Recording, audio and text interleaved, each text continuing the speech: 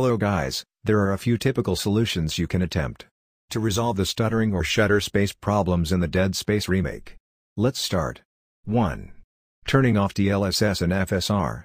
Turning off LSS and FSR in the Dead Space Remake is one of the first things users should do if their game is juddering or stuttering.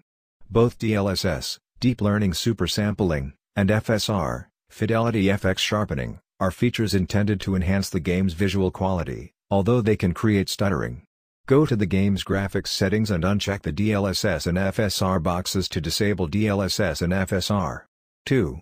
Close other background apps. Stuttering can also be brought on by running other apps in the background. Close any background running applications or programs to free up resources for the game. 3. Adjust the game settings. Try changing the game settings if you're still having juddering or stuttering in Dead Space Remake.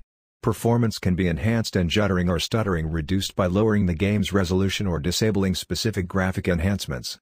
4. Disable Steam Overlay. If you have the Steam Overlay enabled and the framerate suddenly drops while playing Dead Space Remake, you can try disabling the Steam Overlay for Dead Space Remake. Open Steam and go to Library. Right-click on Dead Space Remake and click Properties. Uncheck the Enable Steam Overlay while in-game in the General tab. 5. Set Dead Space Remake to high priority. This method will allow your system to prioritize and allocate more resources for Dead Space Remake.